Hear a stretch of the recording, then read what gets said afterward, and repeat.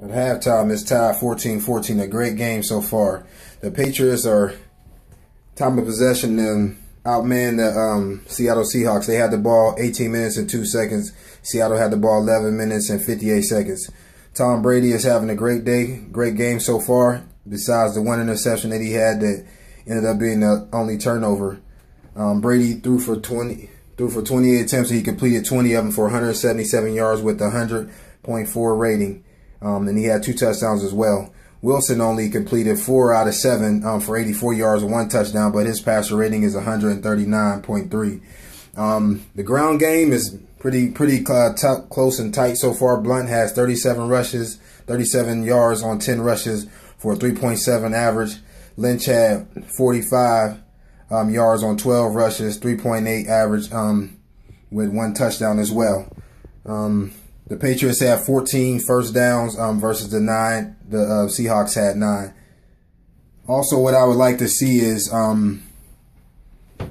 Wilson's receivers. They are not giving him the opportunity he needs. When the quarterback is scrambling around, you're supposed to be able to know how to break down on your route and come down, and come back and help your quarterback out. It seemed like they're just out there. And I mean, he's running around for like 4 or 5. A defensive back can only cover somebody for 7 seconds. I mean, and he's out there running around for like 10 seconds. I mean, so you definitely got to give the Patriots credit on the defensive backs. They are covering for a longer period of time.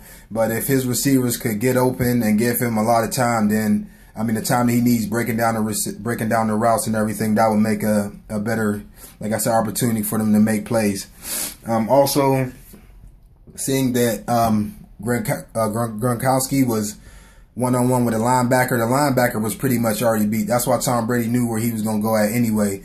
The linebacker had inside position, and Gronkowski just made a move, froze him, and then went over top. I would like to see the defensive coordinator at least get a hand on him, maybe stalemate him, and then step back. That way you can throw the timing off. As you see, it worked like that in the when the Seattle Seahawks went down and they had the chance to score as well. The cornerback didn't get a hand on the receiver, and he caught the ball in the end zone, and which tied it up at 14. I mean, definitely a gutsy call for Pete Carroll.